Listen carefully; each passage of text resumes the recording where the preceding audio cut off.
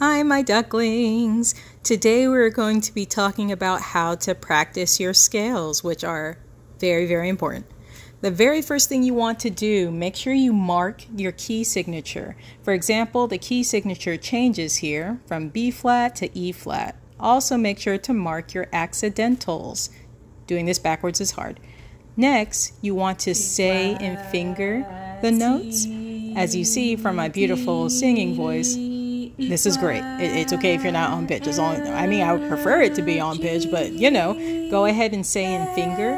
Also, for time's sake, I am only doing the scale going up. Next, you want to go ahead and play the scale.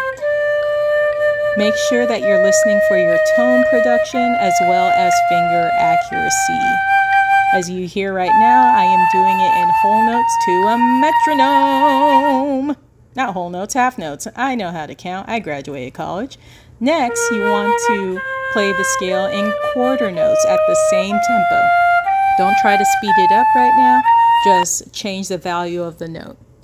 Then you're going to play it as written, again at the same tempo. Make sure you're listening for that tone production and finger accuracy. Now from there, once you feel like you got the scale at that tempo, by the way, I was taking it at 60, you can increase it based on your ability. I have increased the tempo to 80 beats per measure.